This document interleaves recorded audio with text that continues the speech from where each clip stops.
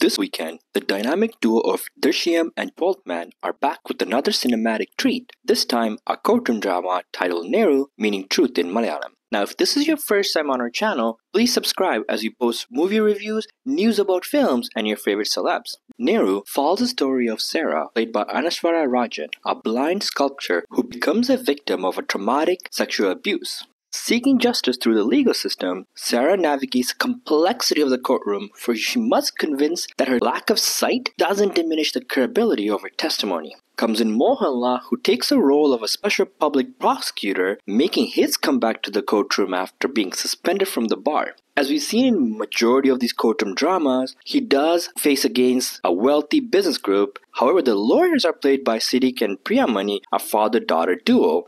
Now, we won't give too much away about the plot of the movie, as we want the viewers to enjoy the suspense. While we've seen film addressing sexual abuse, the pursuit of justice before, Neru has a unique twist by portraying the victim as a blind woman. Unlike some of Jeethu Joseph's previous works, Neru doesn't take much time to build up to the crime. It actually dives into the story right away. A significant portion of the film unfolds in the courtroom, with some scenes being riveting while others may feel a little bit slow.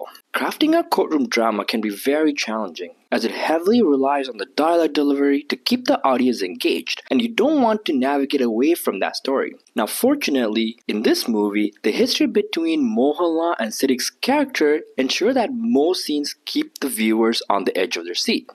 What sets Neru apart is that Jeethu Joseph's decision to depict the victim as an active fighter alongside the lawyer challenges the stereotype that we've seen in other similar films of a passive victim. Anaswara Rajan delivers an excellent performance, particularly in the emotional charged exchange with Mohanlal towards the film's end, leaving some viewer with a tear or two. Jeethu also excels in the character development, choosing to build the characters gradually throughout the film rather than presenting a character sketch followed by the story at the beginning. Even Sarah's parents contribute to the film with the supportive roles and even a moment of fun amidst the pain that they endure. With several big-ticketed movies hitting the theaters this weekend, Neru stands out as a must-watch for those seeking a film with minimal action but a stellar performance from the entire cast. If you've seen the film, share your thoughts in the comments below. We'd love to hear what you thought.